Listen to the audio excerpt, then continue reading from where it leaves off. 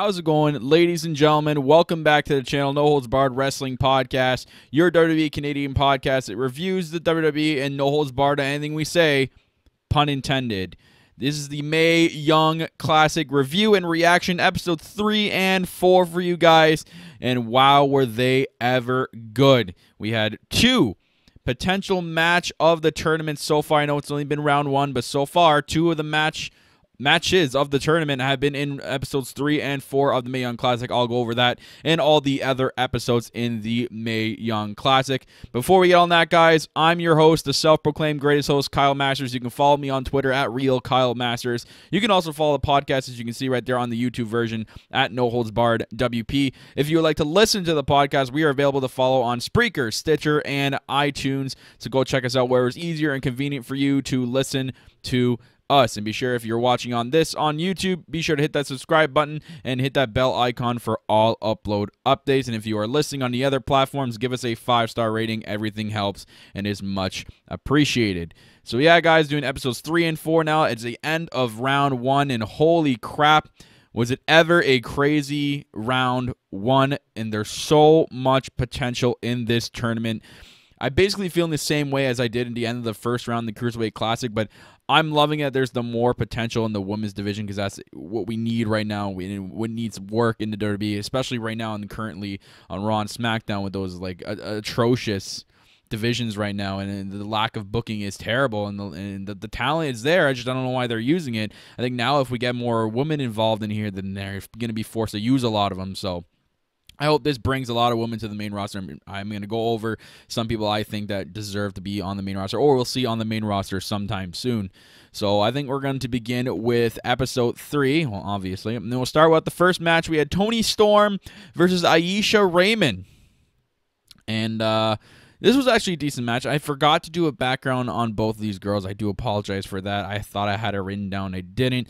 Probably should have done that, but Toni Storm had this, like, rock star kind of gimmick. I like that. I like the little top hat. I think she looked pretty good. She has the look for someone in the women's division. I loved Aisha's outfit as well. She kind of was wearing like an Ember Moon kind of outfit, though. You notice her bottoms with those like it was kind of like Athena Roman style bottoms. I think Ember Moon kind of wears the same thing. So I was going, did she steal Ember Moon's outfit? What the hell's going on here?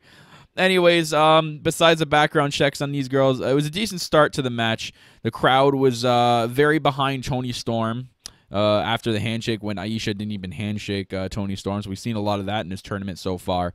Toni Storm looked very, very good. I can definitely see her being more of a huge role in NXT if they don't bring her up to the main roster just yet. I can kind of see her mixing in with the main title picture if they chose to go that way, or, you know, just below it.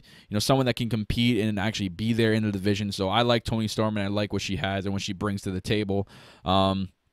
Aisha Raymond, I can also see being a dominant heel, either on the main roster or NXT. She kind of has that, like, Karma presence. If you guys remember Karma or Awesome Kong from TNA when she was in WWE, I kind of feel that and get that from Aisha Raymond. So I think they both can be used in a way either on the main roster or NXT. So I really hope that WWE continues with these girls and does something with them on either NXT or the main roster. Or if not, they can go back to the indies, and then we can hopefully see them in the WWE in the near future.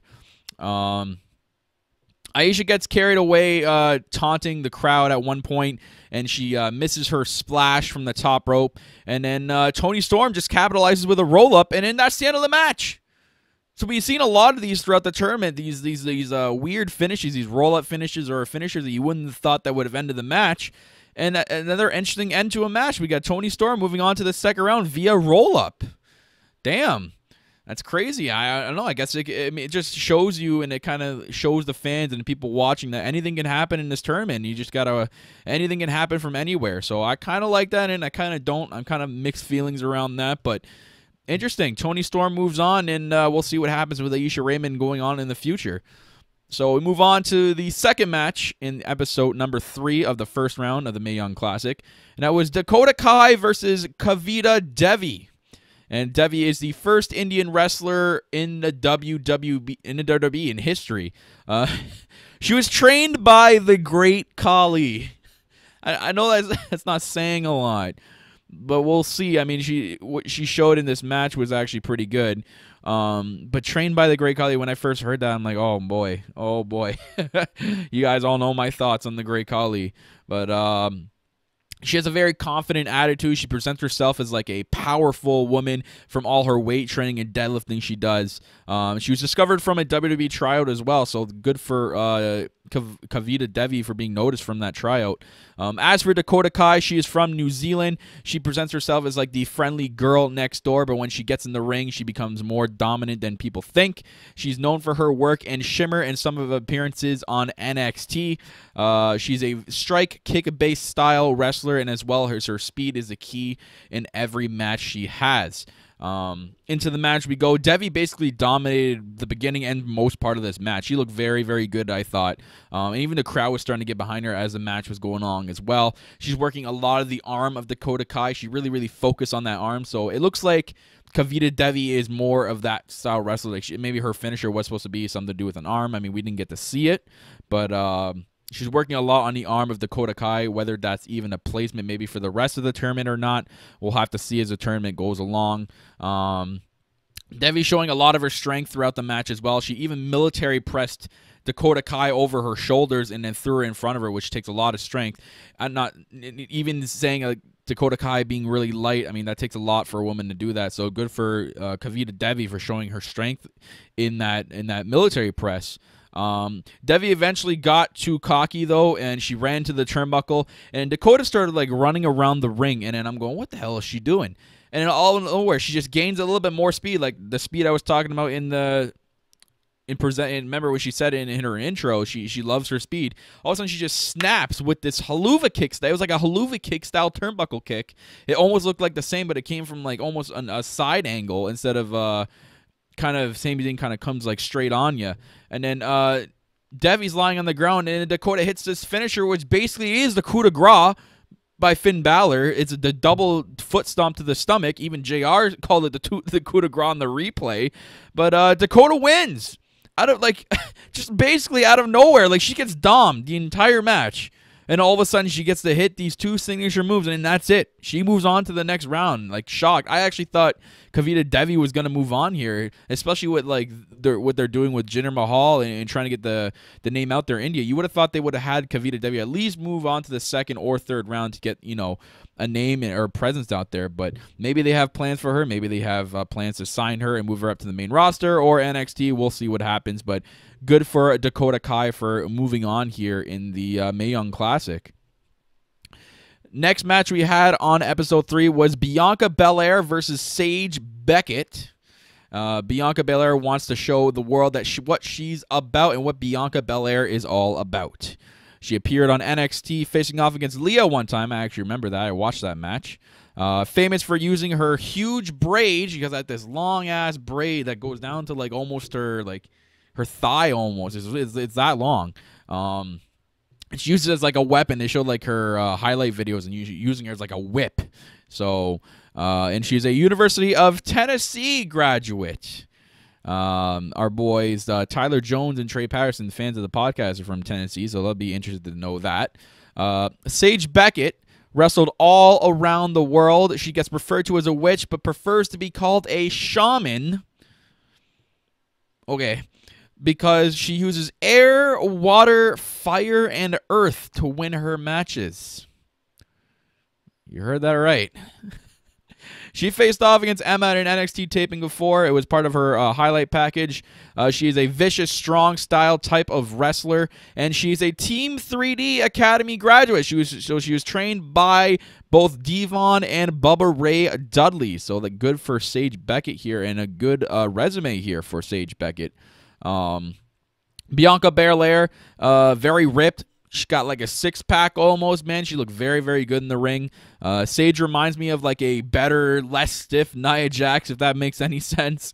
So it was a good, very physical match. I really enjoyed it. A back and forth for the most part, and it kind of continued throughout the match. It eventually led to Sage was talking or taking too much time to do her finisher. She's like, I guess she's building up all the earth and the water and the fire and the turnbuckle. I don't know what the hell she was doing. And Bianca Belair capitalized on the opportunity, and she dodges the splash that Sage was attempting and uses her braid as a whip. So she just whips her across the chest with that braid, and all of a sudden, just like that, spear. by Bianca Belair. And that's a vicious spear, man. It looked very, very well done and very physical. And Sage gets it for the 1-2-3 and then moves on to the next round. So, Bianca pins Sage for the 1-2-3, and Bianca Belair is moving on to the next round in the Mae Young Classic. So interesting. I'm actually interested to see what they do with Bianca Belair going forward. So we'll see what happens with her. I think there's more of a showing behind Bianca Belair than we're seeing. As for Sage Beckett, I don't know if that gimmick would have ever worked in the WWE with this whole shaman thing. I think that would have been a bust, in my opinion. So we'll see. We get into the main, I guess you can call it the main event of episode 3, the last match. That was Piper Niven versus Santana Garrett, and this was one of the matches, one of the 2 matches of the tournament so far. This was one of them. Unbelievable match we got out of these two. Piper, known for her work in Shimmer, Shine, and ICW, loves using her size as an advantage in the ring and can do a lot of moves half the women her size cannot. So when she said that, I was really intrigued because I didn't really know of Piper. I mean, I heard of Piper Niven, but I never actually watched any highlights or matches from her on YouTube or anything like that. Santana Garrett's got this like superhero type gimmick, basically like the Wonder Woman of WWE. She's presenting herself. It's almost like she's like a John Cena and like a Hulk Hogan, like the way she presented herself in the promo before the match, like in the highlight package. So I think that she's more of that style, and that's fine. WWE needs more of that. Very, very good in-ring technique from Santana Garrett. I've known her before this Mae Young Classic, and it was right from here. She had multiple appearances on NXT facing Emma and Asuka. I remember the Asuka match. She wears patches on her cape that she comes out on, and it's all the countries that she's wrestled in. So I thought that was pretty cool and very interesting, and a good way to tie into her entrance. And she was trained by Scott Hall and Larry Zbyszko. Interesting. Crowd was really, really split down the middle of this. They were really looking forward to this matchup. Very, very good back and forth throughout the match too. I really, really enjoyed this one. I was really into it. Like from start to finish, I couldn't get my eyes off the screen. With Santana having to adjust and maneuver different and like change her strategy due to the size of Piper Niven. Piper Niven's huge, man. She looks like a dominant force in this women's wrestling world. Lots of good spots throughout the match as well. A lot of good near finishes. Piper Niven eventually sets up Santana Garrett for a Michinoku driver. So this was the finisher of Piper Niven, and I think she was actually known for like doing kind of like a Vader bomb style finisher. I think that, or maybe that was like a signature move. I think I kind of heard that around before I even got into this tournament. But she hits a Michinoku driver, and damn, was it ever look good. And very well done, very, very well done. And Piper Niven is the one to move on here. That shocked me because I actually thought Santana Garrett was going to be the one moving on from this just for seeing the highlight packages before the match. So that was really crazy and very well done. You know what? I give props to both these girls. I can actually see both these girls staying in and being on the main roster in the near future. They would do great for the division. Same with especially Santana Garrett and Piper. Maybe she can be the one that's competition for Nia Jax, and they can, you know, it'd be like a dominant force feud in the division. I can kind of see them having something down the line if they ever choose to go that way. So good for both these girls, and an impressive showing there in episode number 3. Let's get into episode number 4. We had started off with Renee Michelle versus Candice LeRae. Renee Michelle wants to show the world that women can hang with the men's division just as good as they can. She says she has the charisma, determination, and athleticism to make it here in the WWE. She is a native Cuban and African American mix, which plays into her ring attire really well, and she also has a extensive MMA background. So a lot to know about Renee Michelle. She's facing off against Candice LeRae, and Candice LeRae is well known around the indies. And if a lot of people, you guys follow the indies and you know of Candice LeRae, she is the wife of NXT star Johnny Gargano, who is at ringside for this match. She calls herself the modern-day Mighty Mouse. All right. Very well known in the indies as well. Like I said, she says she is not a high flyer, but a high-risk wrestler. So just a lot of high-flying moves, but they're all high risk. So I like that about Candice LeRae. I love what she brings to the table as well. She's been wrestling since she was 16 years old. So she's been wrestling a very long time. And I've known her for years as well, too. So good for Candice LeRae for finally getting a shot into this Mae Young Classic. And she looked very, very good in the ring and throughout the match with all those years of wrestling under her belt. She still looks like hasn't missed a beat since like the start of her career. She looks very, very good and very fluid, if that makes any sense, in the match. Crowd was very much behind her side. They were chanting stuff like Candice Wrestling. You know how they chant Johnny Wrestling. They're doing the same with her, but with Candice in front of it. Renee Michelle also had a great showing, not taking anything from her in this match. Although I do think she needs to work on her speed a little bit and like work in that speed department. She doesn't really look that fast. I mean, her technique is there and her wrestling base is there. I think she needs to be a little bit more faster, and then she'd be a really good for the division, even good for NXT in the near future. Great finisher by Candice LeRae. I really, really loved hers. It was a swinging neck breaker from the second rope and the turnbuckle. Really, really well done, really well executed, and that's how she won. And then Candice LeRae will now move on to the second round, and good for Candice for moving on, man. I see you're doing a great deal of damage in this tournament. Next match was my girl and the girl I wanted to win, Taynara Conti. I really love her, man. I picked someone out of the tournament when they were doing all the announcements, and I went and looked into their background, and I just went, for some reason, I just went with Taynara Conti. She has a really good look. I mean, she's beautiful. And she faced Lacey Evans in her match, but unfortunately, she didn't win in this case, which sucks. I really want her to keep going, but I don't think this is the last we've seen of Taynara Conti. She's from Brazil, Taynara, and she's wrestling and basically wrestling for her country. She said in her highlight package she is the first Brazilian female wrestler in the WWE, so that's something to be proud of. She's been studying judo for 15 years, and she's 22, so she started judo at the age of 7. Damn. Wow. She's a submission-based wrestler with a lethal submission moveset. JR referred to her as a highly sought-out prospect, and WWE is keeping a close eye on Taynara Conti, which is sick. And I hope that she does come to the WWE in the main roster or even NXT in the near future. I think she can do a lot of damage, and she can be a really good asset for that division. As for Lacey Evans, she's referred to as the Lady of NXT, so she isn't currently in NXT right now, if you guys don't know. Former Marine Corps soldier, she says she is very hard-headed and determined to win and not giving up that easy, and she says she is not one to take as a pushover as well. Going into the match was very, very, very physical. A lot of two-way action going on, lots of back and forth attacks. I really liked what both girls brought to the match here. Taynara using a lot of judo moves and unique wrestling style moves in this match, and same with Lacey. Both these unique styles they showed in this match is something we haven't seen in the division yet, and I think they can both bring something to that division and both bring their styles of wrestling to that division to actually help it out big time. With Lacey showing off her strength and toughness as from being a Marine soldier, it really shows in the ring how tough she actually really is.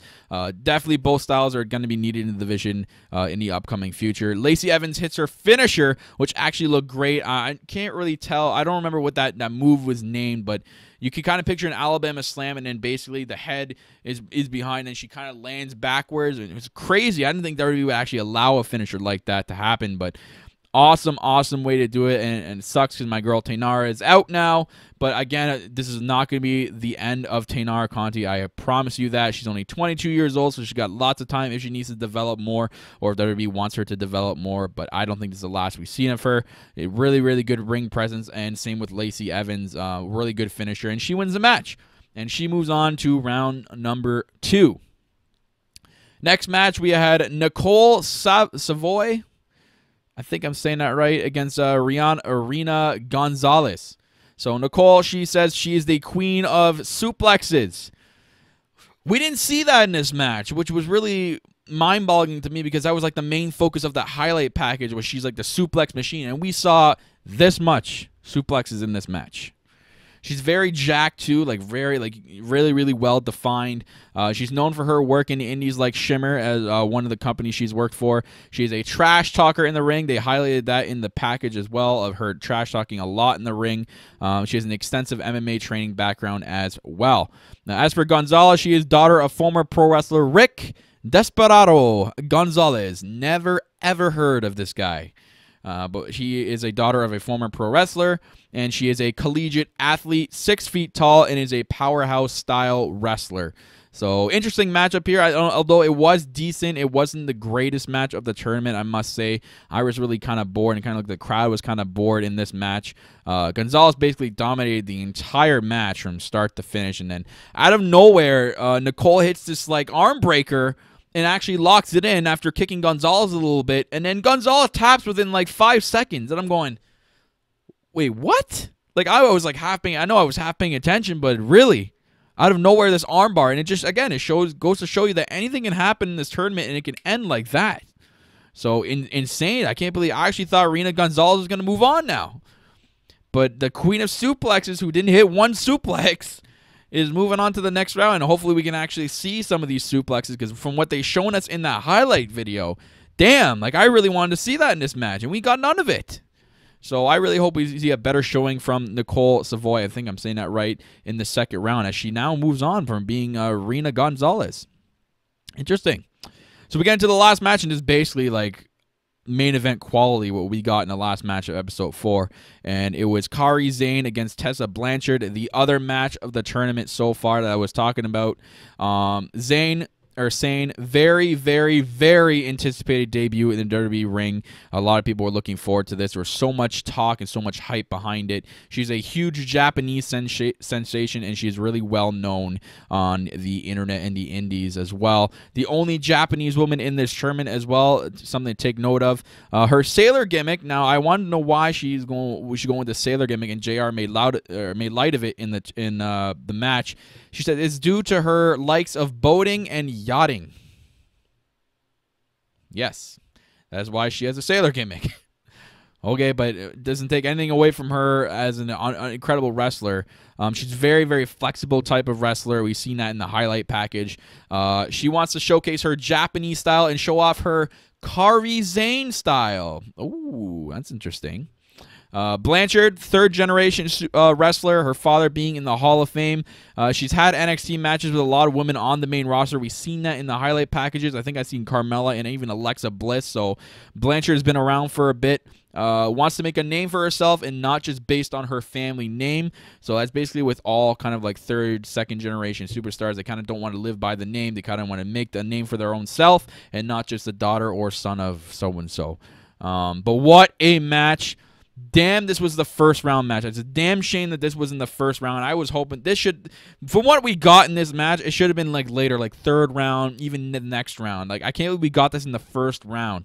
Such an incredible match. Lots of hype for this match as well. It's Kairi Sane's first match in a WWE ring. A lot of people were looking forward to this. I was looking forward to it. There's a crazy spot in the match that I want to point out by Blanchard. An incredible spot. And Zane took it so well and sold it so well.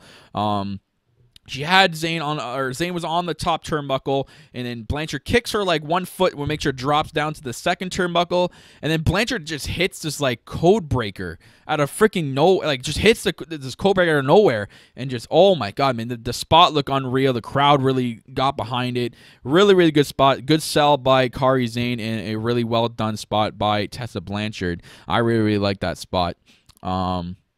Kairi Sane, I love her quickness in this match. You can see a lot of her moves and the quickness that she has behind it. I like her dropping elbows. They're done so quick. So I love Kairi Sane just from seeing this match. I mean, I've seen a couple of her indie matches, not a lot, but she's definitely going to be a dominant woman in this division, and a very much needed woman in this division. Almost like Asuka level right now, so far what I'm seeing.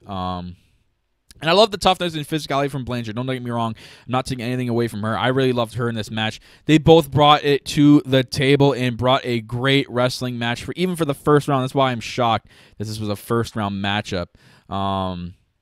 Kairi Sane eventually built up momentum, and she hit her famous elbow drop that looks so good. This is like the best elbow drop I've ever seen, especially from a woman. Like, this is crazy. Really, really well done. And Kairi Sane moves on to the second round, and after the match, both women hugged it out as a sign of respect to each other. And really, really, really well done match. I give props to both these girls, especially Tessa Blanchard. I don't think this is the end. This is not the last we've seen of Tessa Blanchard as well. I think we're going to see more of her as coming in NXT, and I think maybe we're going to see her on the main roster eventually soon as well.